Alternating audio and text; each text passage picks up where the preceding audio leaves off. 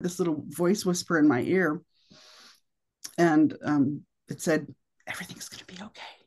Oh, It was like, what? Who said that? wow. and and then I knew, right? Because I was just praying and praying and praying. I was even speaking in tongues before I even knew what that meant.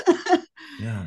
And so every day I would run energy through my body and just talk to the cells of my body to regenerate themselves. And I would put pictures up, like of a girl walking down in the forest, That's um, a fit person, somebody who's active.